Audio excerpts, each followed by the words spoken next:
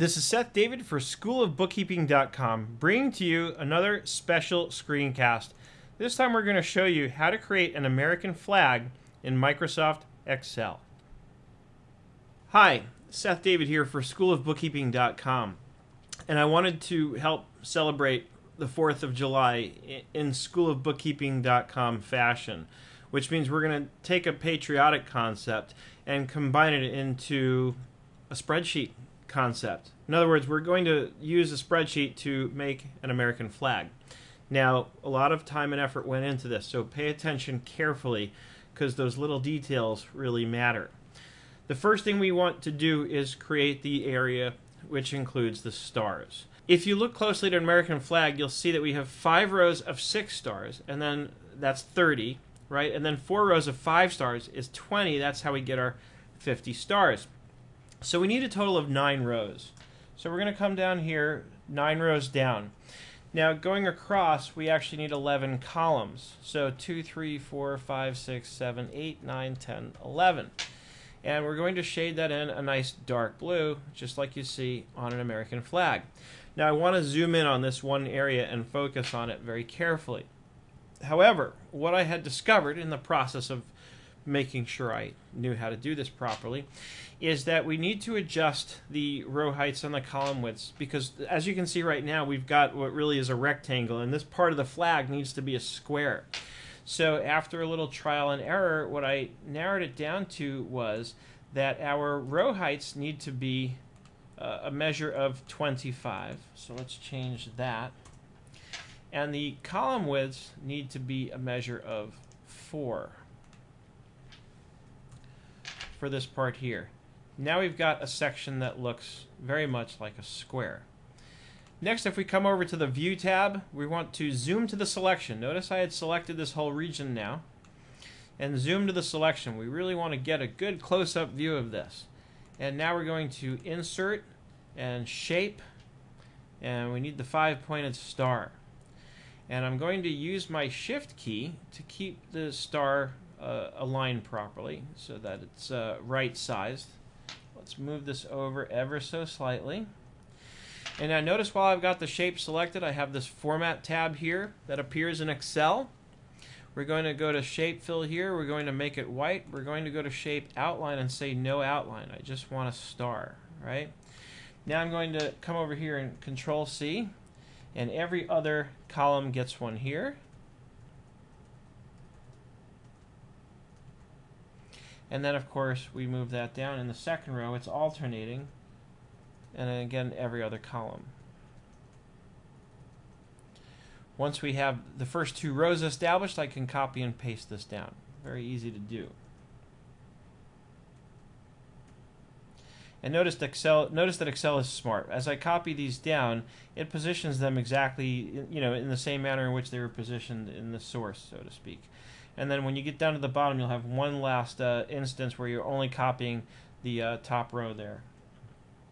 So now we've got our 50 stars. We can go back to View and go back to 100% zoom here.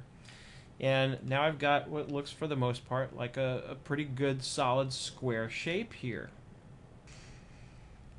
Now here's where the stripes part is easy. However, here's where, in our example, it's going to break off slightly from what the traditional American flag looks like. Keep in mind, Excel is linear, so we're somewhat limited in terms of how we can lay this out. And with a little more work, I'm sure you could get this to work perfectly. So if I come out here a few more columns, and I need a nice dark red for the red stripe, we start off with a red stripe. The second row needs to be filled in with white, and you do need to use a white fill. You can't rely on the fact that it's white without a fill, because the no fill option doesn't really work. This way you get rid of the grid lines. Notice I'm copying and pasting.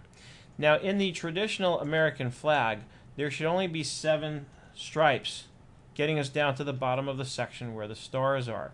And there should be 13 stripes in total.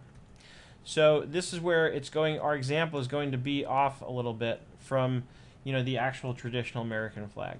But you'll see, and we need some more rows here, 2, 3, 4, 5, 6 to be exact, down to row 15. And again, our row heights need to be 25. You will see that even though this doesn't come out exactly the way the American flag is, it still comes out looking pretty good. So we have 2 rows here, we need 4 more rows. So 2, 4, 6. And as you'll see now, I've got a pretty good square looking American flag.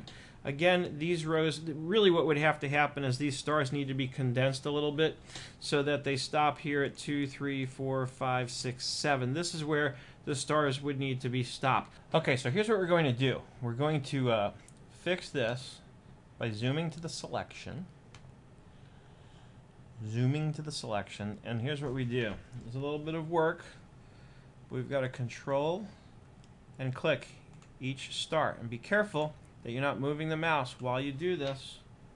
So we control click the stars so we can move them all together, and they'll move together that way. And we need to move the top row down a little bit, because if you look at an actual American flag, the stars don't start just quite right at the top. So 1 row at a time. We move this down, we consolidate them a little bit. Let's go down to the 3rd row. Again, control click so that you can select them all together. And with a little bit of adjusting and fine-tuning, you can get these stars to line up right, and you can get your flag made so that it's perfect. 2, 3, 4, 5, 6, 7 lines down to the end of the stars. The other 6 going down here. Of course, since we effectively added 2 down here, we've got to get rid of these 2, right, in order for this to truly work right. So now 2, 3, 4, 5, 6 stripes underneath the stars. We have 7 alongside the stars. That makes our 13 stripes to represent our 13 colonies. We've got our stars. They're lined up. They're in a square space. Everything is wonderful. I wish you all an absolutely fantastic 4th of July. Please be safe out there, and don't forget to visit schoolofbookkeeping.com and check out our Excel courses where we go way beyond just teaching you how to make American flags in Microsoft Excel. As always, I hope you're having an absolutely fantastic day, and I look forward to seeing you on the web.